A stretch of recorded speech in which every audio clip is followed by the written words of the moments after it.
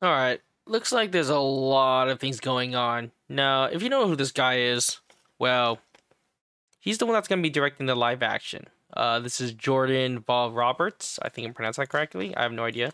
But the reason why I'm talking about today is that a few years ago, think about like 3 years ago, he's talked about doing a live action Gundam series, right? We haven't heard anything since. So if you watched my last video, they basically talked about the Requiem for Vengeance, which is not the live action, but it's the, I guess, CGI version. But we haven't heard anything about the live action. But I think we have an idea. Oh, it looks like a Metal Gear series. Put that in, see what happens. But anyways, we've got some images that he recently went to Japan.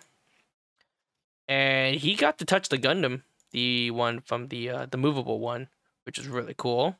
Got some cool images. So yeah. Now, why am I talking about this and why is this important? Well, I think personally it means that, well, he's in the works. Now, why do I say that? So if we just look at some of the images here. So this was on his Instagram feed, and I had a screenshot because, you know, Instagram stories, they disappear in literally like seconds. So I thought it'd be good to screenshot these so I could talk about it. So this is one image of him. Obviously, we've seen this already.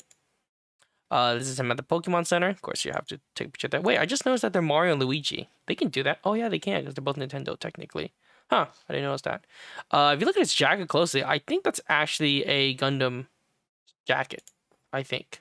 And you can see one here. This is Char Aznavour.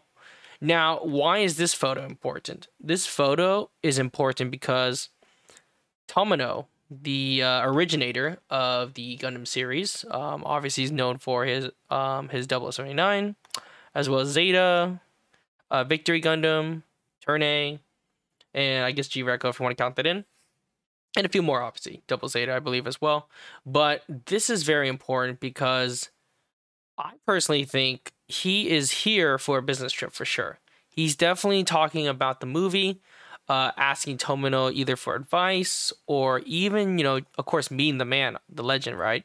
But I think he's definitely getting like approval and making sure, you know, everything is in line. And I know he did say something about like the beginning when he started to talk about the live action, is that he wanted to make sure wanted to be as accurate as possible to the Gundam franchise.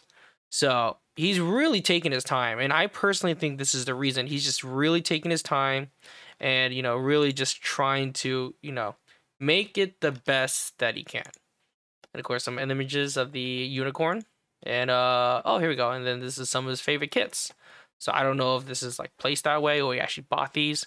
You can see here, there's a lot of UC. So I also think this might be a hint of what we're gonna see.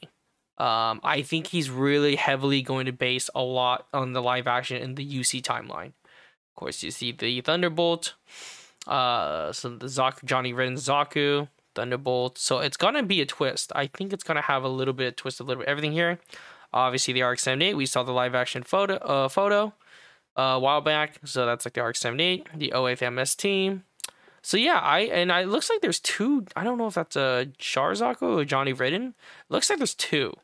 So I really think he's gonna be focusing a lot on, you know, that series, I think. But that's what I personally think. I'm not too sure.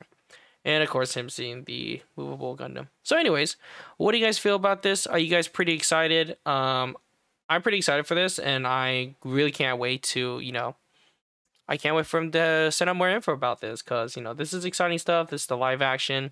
I hope they really do it justice. Anyways, if you like this video, comment, subscribe, and, you know, what are your thoughts on it? And yeah, see ya. Hey, I was watching that.